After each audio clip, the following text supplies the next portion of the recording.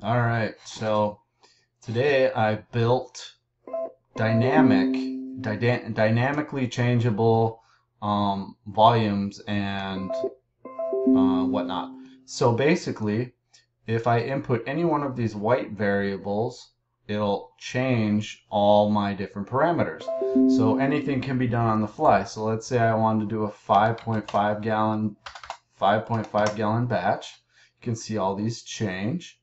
And let's say the grain weight, let's say it was a big beer, so let's say it's 17 pounds. And you can see the mash volume and all that changes. Here's your, let's say you wanted to mash a little thinner, so 1.75. And, here's different losses, boil off rates, and that kind of stuff. Let's say the boil off rate was 1 gallon per hour. So you can see now all my parameters have dynamically changed, and this is what the system is going to use to fill the vessels and to move water and to move wort.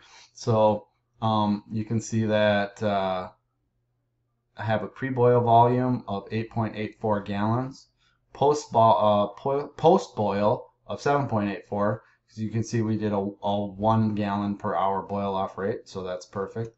The knockout volume in gallons is basically the post-boil volume with shrinkage when it cools. So I'm going to knock out 7.25 gallons. And right here it says trub loss of 2 gallons. So that means it's a 5.5 gallon batch, which I said here. And this is just how much I'm going to sparge with, 5.39 gallons.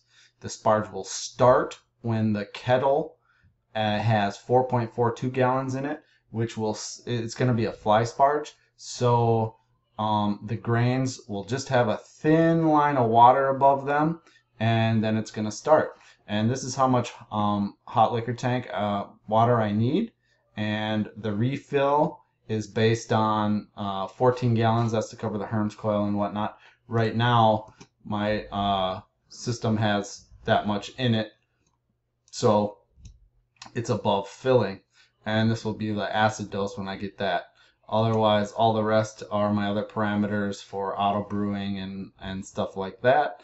And we can discuss that at a later point. But this was what I wanted to demonstrate with the dynamic volumes. I think it's pretty neat.